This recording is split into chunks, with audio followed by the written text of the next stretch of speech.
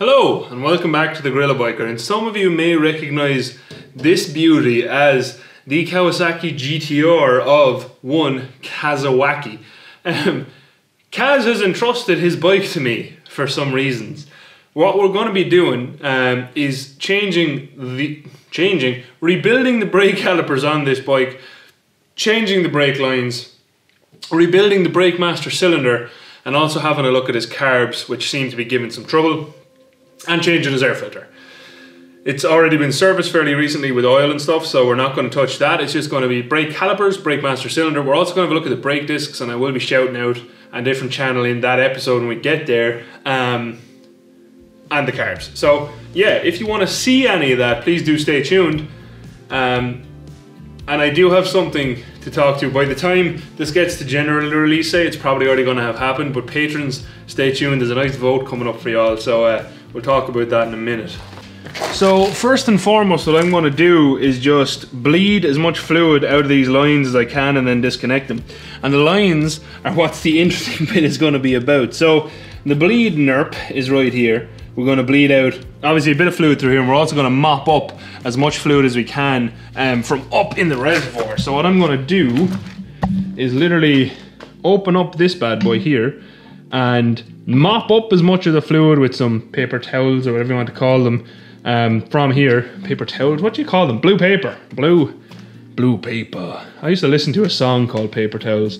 Then we're going to bleed out as much fluid as we can from down actually at the calipers, and then we'll take off the lines in the calipers, split the calipers, and have a look.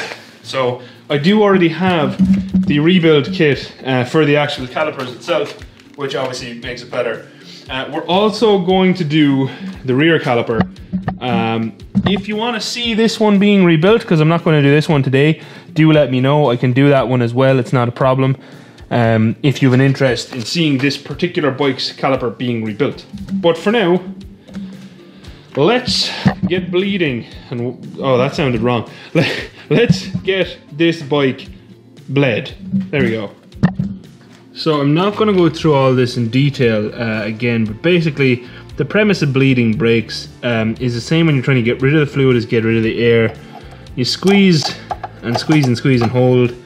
Crack open this bolt here, this bleed nipple here, and what that does is allows the fluid out from this bleed nipple. So just make sure you have a hose connected to it to drain it, and afterwards you can open off these bolts here. So what you're trying to do, get as much fluid out of the reservoir as you can. Those bolts look stripped as hell, Kaz, thanks for that.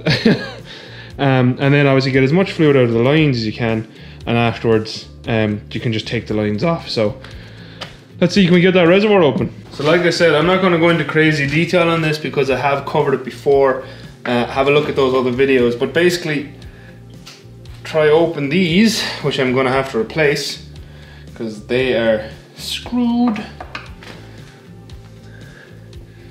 And basically if you're opening really old rusty bolts like this, just put all your pressure on them like that down into them and then turn it, because if you don't put a lot of pressure on them, you're almost guaranteed to fail. So let's see how grungy this is. Also, generally a good idea, before you go do anything like this, you know, cover the area with blue paper or whatever you want to call it. It's just a little bit safer in case you spill any fluid. So actually, in fairness, Kaz, you get a pass here. The fluid is not terrible. I've seen far worse than this. So this fluid here isn't so bad. So it would likely mean that the problem with Kazawhaki's brakes lie with his calipers, or something that Chris Gray pointed out to me, that his discs are fully frozen up. So we'll fix them too. So next, what we're doing is just mopping out as much of this as we can, because it's easier to mop it out from up here than it is to try bleed it out later. So what you want to also make sure you have is some brake cleaner on hand. This isn't an advertisement for True Tension or anything.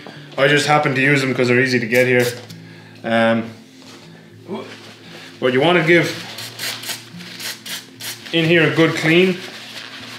And don't worry about, you can get your brake cleaner on whatever you want. If you think you've spilled brake fluid on stuff, spray it with brake cleaner, give it a wipe off. Obviously just don't go crazy with the brake cleaner in case you do more damage than good. But Kazawhaki's bike is actually very, very clean. He keeps it extremely well. So I'm trying to just keep it nice. But basically, you want to clean out the inside of your reservoir, just so there's no like muck. There's a little bit in the corner in there, and you don't want any of that left in there, because obviously when you rebuild it, dirt like that, if it makes its way down into your lines, your actual holes, which you'll see later on the calipers, are super, super, super tight. So if any of that dirt makes its way down in there, you're kind of screwed. So now that that's pretty much as cleaned out as I can get it, which I'll show you in a second, I'm just going to leave the cap back on it for now, just to keep out any dirt.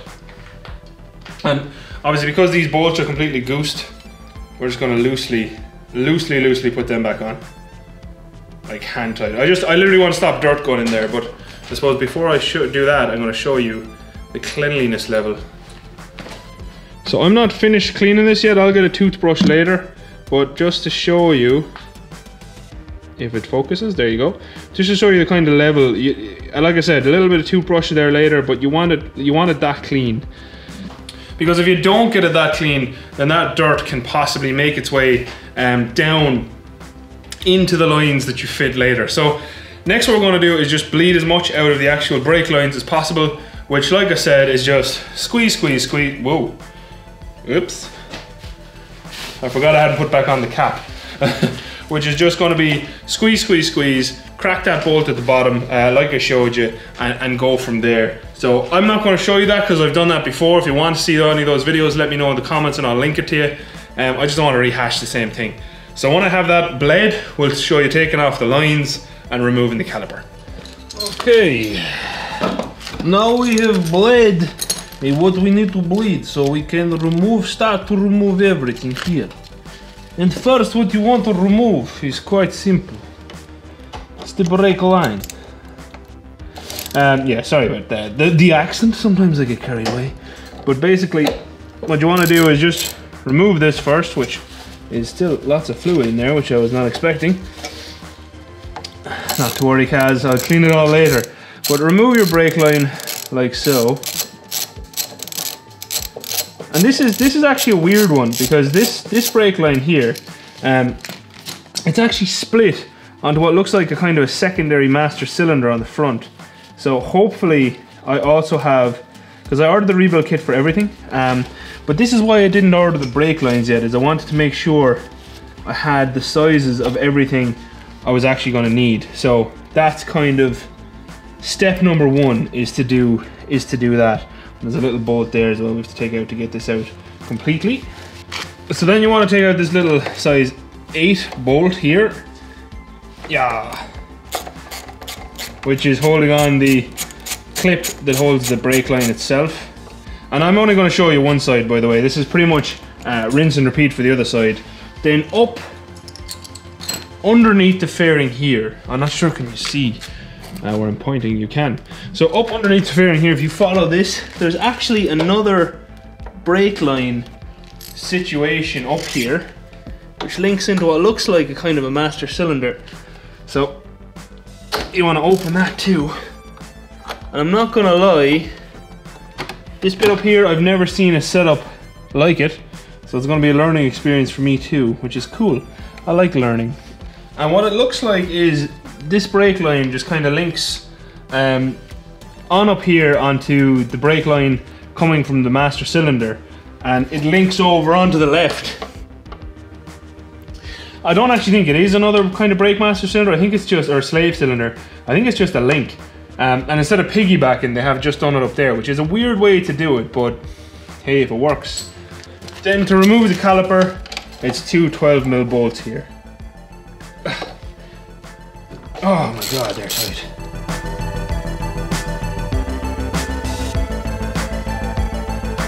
And here we have a removed caliper. So this actually looks quite clean. A credit to Kaz. I gave it a quick spray off with brake cleaner because I did leak a bit of brake fluid on it, which is all gone on the floor now.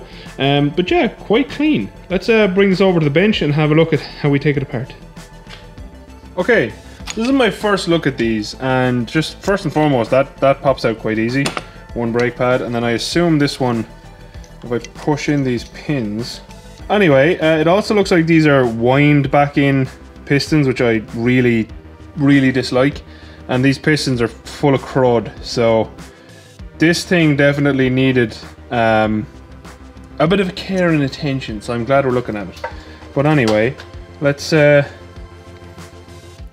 break it down as much as we can. So the only thing is, these calipers here, these aren't going to split because it's a single design. This is an axial caliper, by the way.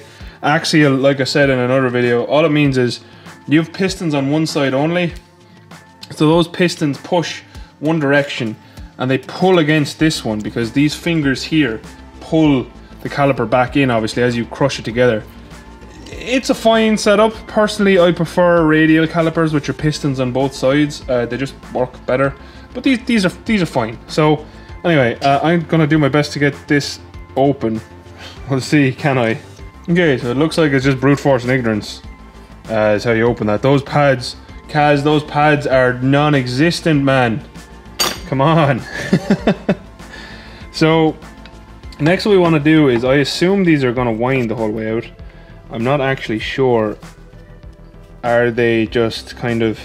Oh no, okay, they're normal. They're normal calipers. These are just kind of like blocks, which is a problem because my caliper removal tool relies on me getting in there. So I'm going to see, can I take these out? Which it feels like I can.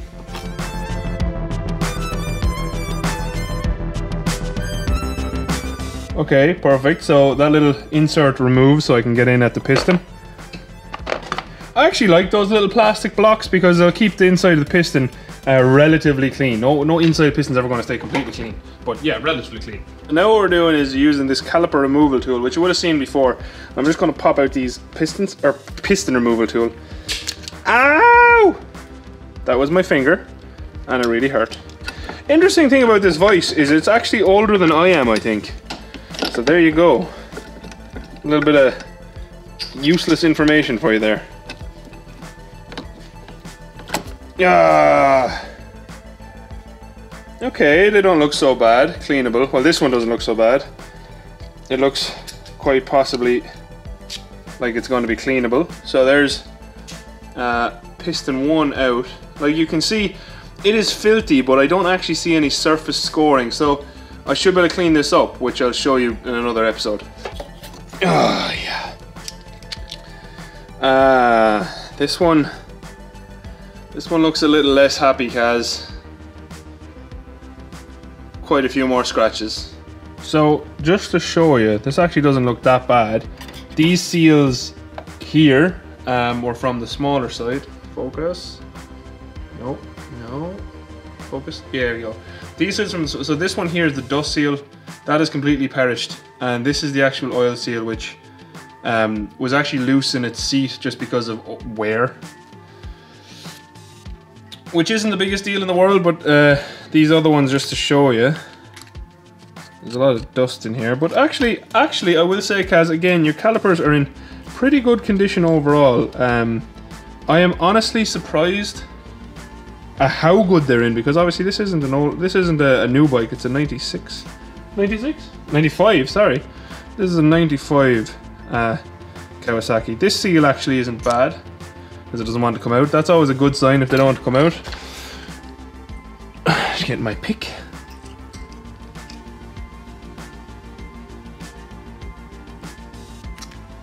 There you go. There's the other oil seal out, or brake fluid seal. I call them oil seals because they're still kind of sealing in oil. So what I'm going to do next with this is going to go in the ultrasonic bath for a good cleanup. If you want to see how to put brakes back together, let me know in the comments. I'm not going to put this one back together straight away just to see if people actually want to see it. I have done videos on these before. It's essentially the same thing. But if you want to see these brakes, I will do it. But first, let's get back to the main purpose. The main purpose? The main thing. So now that you know the next kind of mini project on this channel, which is kind of giving this Kawasaki GTR a little bit of love, it's time for the interesting bit of this whole thing, which is why I kind of agreed to do it in the first place. Kazawhaki needs new brake lines.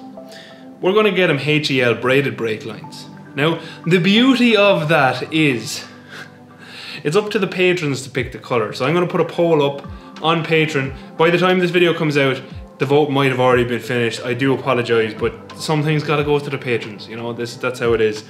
So any colour on HEL, and I'll put the options up on screen now, that are available for the custom lines. You let me know. You let me know what you'd like to see on Kazawhaki's bike, and it's what's going on there. So yes, it's Kazawhaki's money, but this is how he's getting it done. So basically, this is just video 1, literally just bleeding the brakes, getting that brake caliper broken down. I'm not going to show you the left one because it's the same as the right one, and taking off the brake lines. We will do a video probably putting them back together, putting them back on, bleeding everything when we get the new brake lines in. So obviously that's time dependent. And we'll also do a video on when I take out the carbs just to refurbish them. The carbs, honestly, is just going to be new seals and a few other bits and pieces. Clean the actual jets, and hopefully then that solves his couple of issues, and also check his float heights. But yeah, let me know what you think about colour. What colour should we do? And you can be as cruel as you like. If you want bubblegum pink, let's go bubblegum pink. Sorry, Kaz. Sorry, Kaz. It's gonna happen. But anyway, other than that, thank you very much for watching. If you'd like to see any more detail on any of the brakes, do please let me know ASAP in the comments, because I can probably just do the video putting those back together just in case people want to see them. And yeah, until next time, thank you very much for watching. A special thank you, as always, to my patrons. Kazawhaki is one of my patrons. Kaz is also a friend of mine, which is why I'm helping him out with his bike. I'm not a mechanic. I'm just doing a friend a favor. So that's pretty much it, and we're going to ruin his life. So make sure, if you're a patron and you see this video, please, please, please vote on the line colour. Personally, I wanted to go Kawasaki green, but I'm actually not sure how much that it matched the colour of his bike, so maybe that's a bit too far, but we shall see. Yeah, hit the votes. If you're watching this video and it's out on YouTube proper, do let me know in the comments, just in case I haven't ordered them yet, what colour you would like to see. If you're in time, I'll tally those votes and we'll see what comes out of it. But yeah, until next time, thank you again for watching. These type of brakes are very easy to take apart. Personally, I prefer radials that you split, but the axials that you just pull out the pistons are easy. I do recommend getting a piston tool. You can also push them out with pressurized air, compressed air. That's a bit more dodgy because you can hurt yourself. Not that it's dodgy, it's a different way of doing it. There's many different ways to do these things. And yeah, until next time, thank you again for watching. Adios. Outro crew. What colour should they be? I'm not gonna lie. I think bubblegum pink lines on this bike would be absolutely fantastic. So what else should I do to it actually while it's here in my care? Should I do anything else? Slash the tires? I probably won't slash the tires. Should I slash? I'll slash the tires. I probably won't slash the tires, but I might slash the tires. You're never gonna know, Kaz. I might slash your tires. Could happen. Could happen.